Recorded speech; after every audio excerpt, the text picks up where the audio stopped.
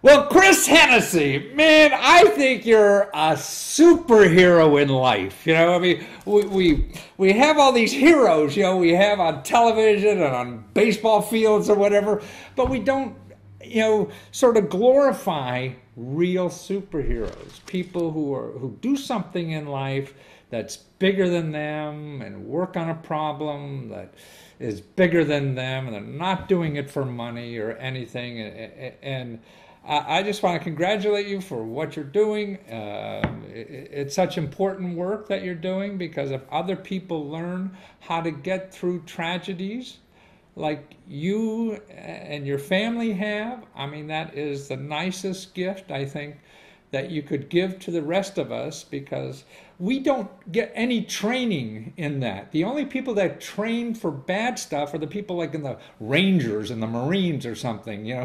We never get this training. It's a really good point. Yeah, and so you really are doing this film. You're crowdfunding for the film, Touched by Hannah, and it's really a training film for the rest of us to start learning how to deal with all the bad stuff that's going to happen to his life, because it's going to happen one way or another, probably, right?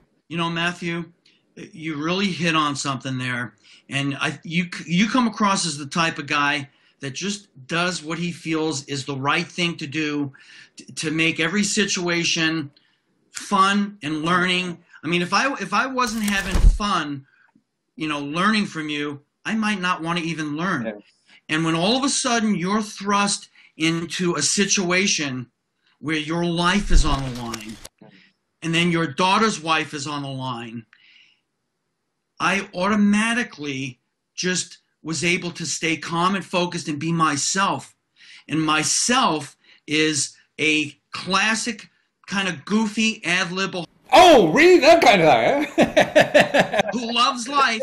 And during some of the most crazy times of my life, I made myself, the doctors, and the nurses completely crack up and laugh. But it must have devastated. But it must have devastated you too. I mean, you're human. You must have had all that bad shit inside of you that was going on. 3 weeks after I had cancer surgery at Stanford Hospital, my daughter Hannah was born 3 months premature, and the first 2 nights of Hannah's life were the first 2 times in my life that I prayed myself to sleep. Wow. You're right. I was scared to death.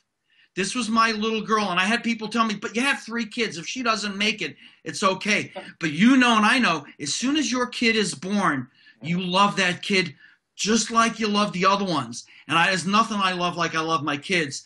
And I'm getting chills right now because that little girl was in there fighting for her life. And I was scared to death, but I didn't let that get in the way. I don't even know why. I just was able to, maintain my calm, maintain myself, and just hope and pray that things were going to turn out okay, and made everybody not be stressed. That was a big. Your daughter at that point weighed what, 1.5 pounds? Correct. Wow. I mean, God, 1.5 pounds. And how long was that before you knew that she had a chance? I mean, it must have been, I have no idea. We were in the intensive part of intensive care at Good Samaritan Hospital in San Jose for about a month and a half. Oh, wow. So she's in what's called the NICU unit, neonatal intensive care unit. She was in the real heavy duty room for about 4 to 6 weeks. And that entire time was very difficult. It was like being on the front lines in Afghanistan or Iran, because we saw babies that didn't make it. We saw parents that were devastated. We saw babies that were, going to have a brutal rest of their life. And the doctor said to me, he said, "Mr. Hennessy, your daughter is fighting for her life right now." And I didn't like to hear that. And then he also said, he gave us right away, these are all the possibilities of the lifetime of illness your daughter is going to have. Well, thanks, Doc. and it was a brutal thing to hear. And we went back to my wife's hospital room, and my wife said, "No, she's going to have this and that." And you know what? I don't know why I did this or how I did this, but right then I put my foot down and I said, no, that hasn't happened and that's not going to happen. I had some kind of a confidence and, let's be positive about this and let's, for us, I am Christian, so let's pray about this and everything is going to turn out fine. I don't know where that came from, but that's what happened.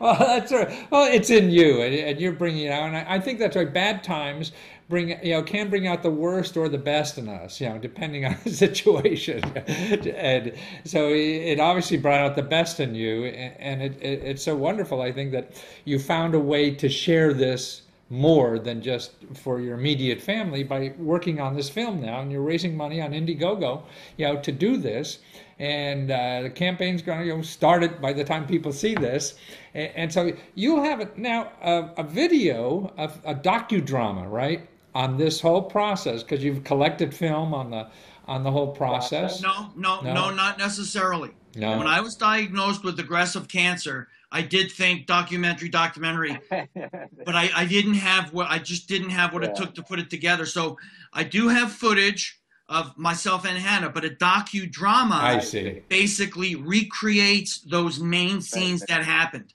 Right. I'm going to play me. Hannah's going to play the current Hannah, and I am going to have actors that are going to play those other parts. But even that, I think the neatest thing you have is this song that Hannah has on your website.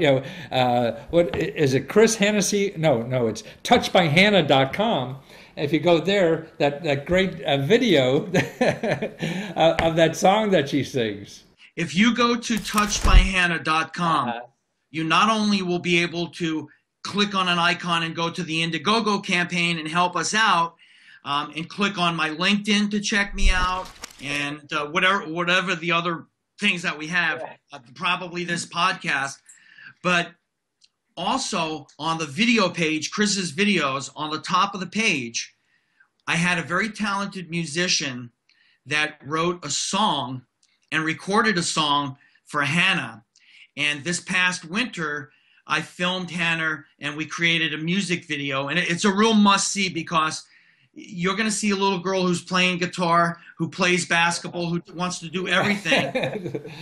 This is the one who never was going to make it by the doctors, and started out life, I was only 1.5 pounds, my gosh.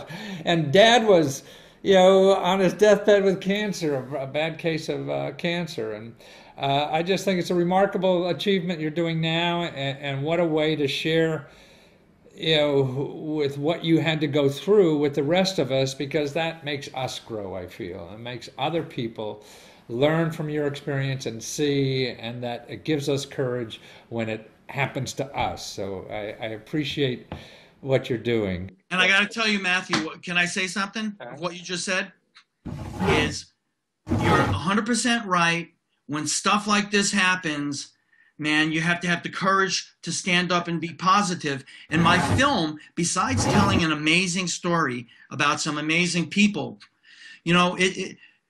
prostate cancer to men is like breast cancer to women. Oh, absolutely. No, I worry about it all the time. Did you know, because most people don't know and don't think about this, prostate cancer is the #2 killer of men. Oh, well, get that checkup, man. It's easy to get that checkup. Right? 32,000 men a year, and 32,000 men a year in the United States alone die of prostate cancer. And one more thing with premature birth, 1 in 10 babies are born premature. Now, most of them aren't micro premature like Hannah. But if all women that got pregnant were aware that this could happen, and they did little things like not travel after 5 months being pregnant, a lot more babies could be saved. Well, wonderful, Chris. Well, it's touchedbyhannah.com. Go down there and click through to Indiegogo and support your campaign and watch that film of your daughter singing her music video. Matthew Lesko, I love you a little bit more than a lot. Well, hey! Love you, buddy. Thank you so much. Thank you so much. It's an honor. Thank you.